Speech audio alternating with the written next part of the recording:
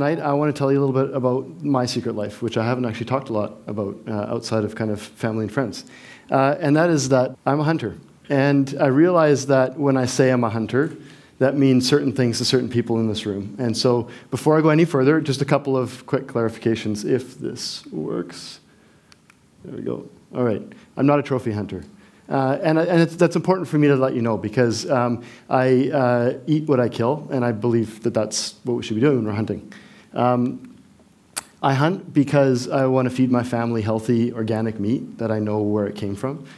And I hunt because I'm human. And hunting has pushed me to my physical, emotional, mental extremes. And through that process, through all of that, has allowed me to discover more about who I am as a human being.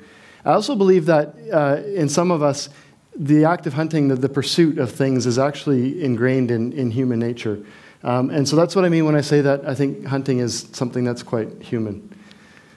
I'm also an architect, and so since I was a little kid, I had this fascination, I guess, with how things are put together, and how buildings are put together, and then how those things turn into these magical spaces that have an impact on the communities that we live in.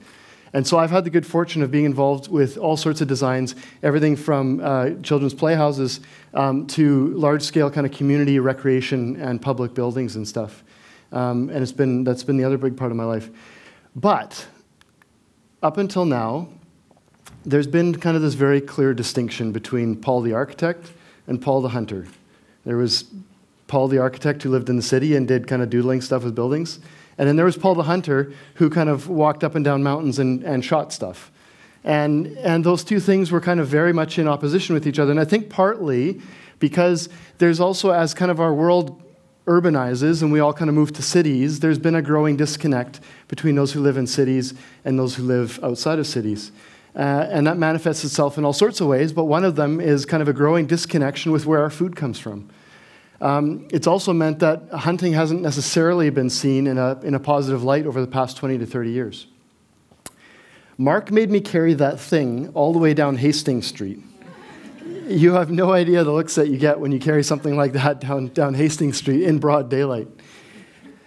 But I was kind of caught in this tension of these two things that were really big passions in my life, and not really understanding how I could make those two things one, or make them at least talk to each other. And then I started to understand something. And I think it's kind of very much in the spirit of what we're doing here tonight, which is that when you have two opposite things, there's actually something quite beautiful and magical when you start to allow those things to influence each other. And so I set out on a journey to discover how Paul the architect could become influenced by Paul the hunter, and started kind of just thinking about how that would happen. So I want to talk to you tonight about three things that I've learned from hunting about architecture. The first, comfort is relative. So I hunt a lot with my dad. That's him right there. He's 60 years old, and he still climbs up and down mountains with me, which is fantastic. And this is in northern BC. We were hunting caribou. And this plateau was a super hostile place for people. It was a place where the wind was literally so strong, you could barely walk into it. You couldn't even really talk or breathe when you're facing into the wind. It was cold. The weather was crazy, and the wind. And it certainly wasn't a place that was a comfortable place for a human being to be in. Now you look at something like this and you see kind of a fairly sort of modest, kind of scruffy looking group of trees. And I don't think anybody here in the room would say that that's necessarily a comfortable place to be. But in that place and in that time, that was everything that we needed. That was comfort for us. That was the Taj Mahal. Because you're there and it gives you shelter from the wind, and you kind of tuck yourself under the branches, get out from the rain. It gives you that sense of protection, and that was all we needed. And so when it comes to architecture, the interesting thing is that we tend to think about buildings as you're either inside them or you're outside them. You're either comfortable inside or you're not comfortable outside. But wouldn't it be so much better if we thought of our buildings with a broader range of experience of what it means to be inside or outside? This is the law courts downtown by the late Arthur Erickson, which is a phenomenal building. And you open the front door and you go inside and you're under this huge glass roof. And it's not a warm space. There's no heating in that space.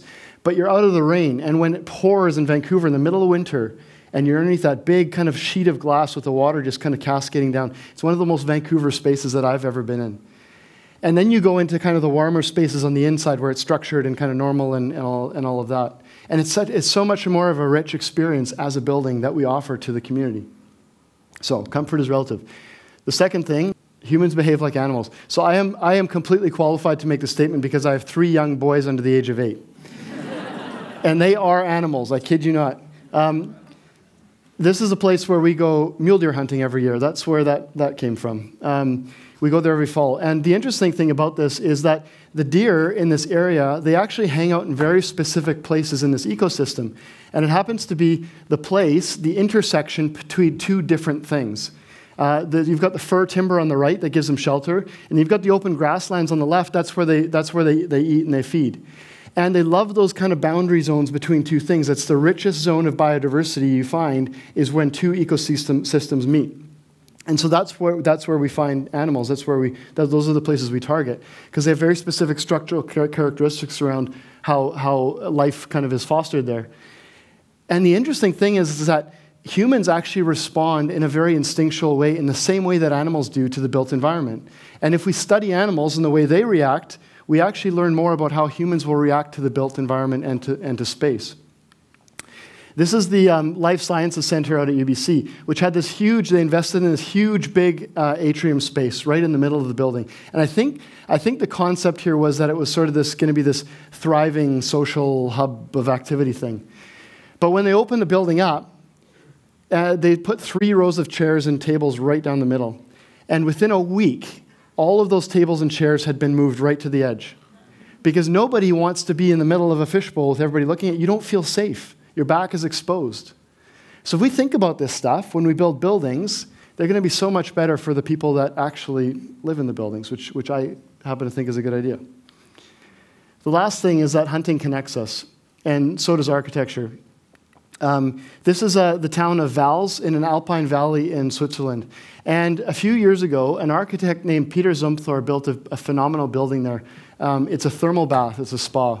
And you go there, and he studied the local building techniques when he was designing this building, and he buried it into the slope the same way that the barns in the area were buried in, and he used a locally quarried stone and abstracted it and really brought its texture and beauty out. And when you go into this space, you come out from that, and you feel that stone, and you sit there and you look through the valley through these portals of stone.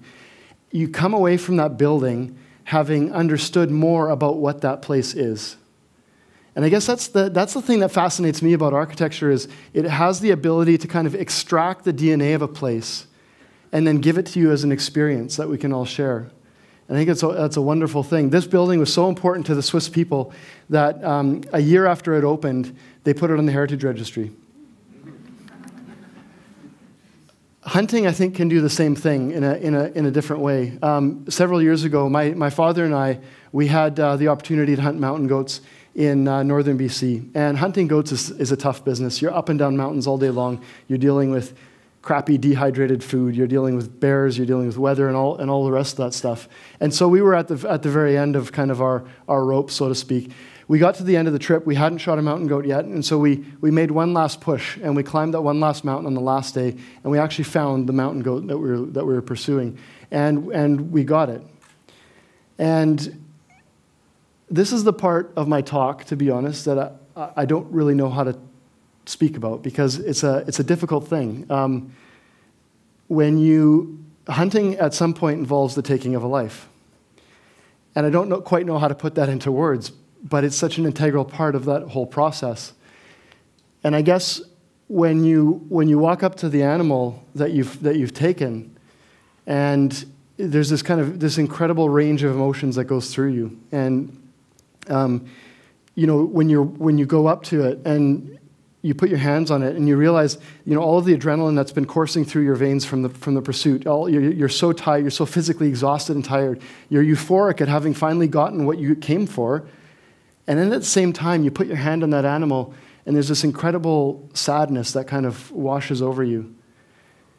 And I don't know how to reconcile those feelings, but I do know that in that time and in that place, I feel so deeply connected to that place, to the land.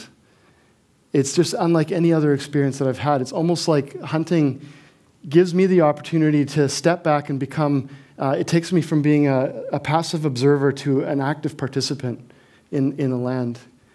It's almost like we've been able to take our place in this ancient sort of ritual, this ancient order of things and how it's unfolded for so many years in the natural world.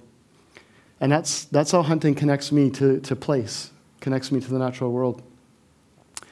So my name is Paul, and I'm an architect, and I'm a hunter. Thank you.